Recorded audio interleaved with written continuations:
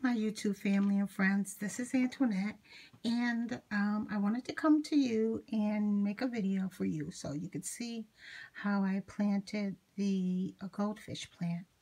So I didn't do anything fancy. I just really wanted to get it's time for it to be in dirt. So I just got 2 cups, this size, 2 cups of my sphagnum peat moss and 2 cups of my potting soil. And then I put a half a cup of vermiculite in there, or perlite. What is it? Vermiculite? I can't remember. I bought it a long time ago. I think whatever. Yeah, so I put like a half a cup of that in there. And then I put this cup. I put the plant in there. I put, I don't know, maybe 2/3 ways for the dirt. And then I put the plant in there. I'm trying to do this with one hand so you all know how it's like. And then I filled it up this far with soil. And I'm going to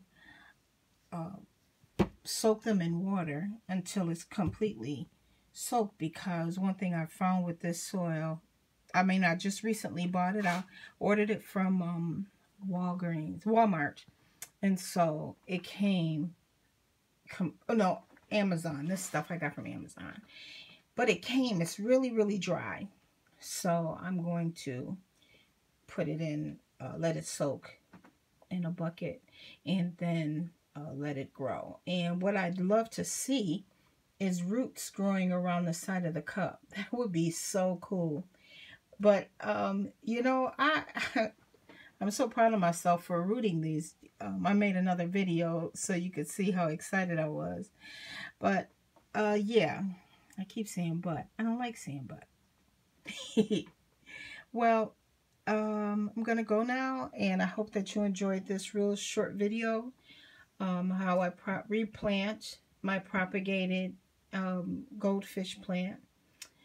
Thank you for watching my video. Remember to like my video, subscribe to my channel, and tell your friends if they're interested in plants and stuff.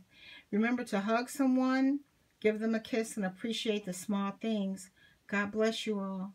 Bye-bye.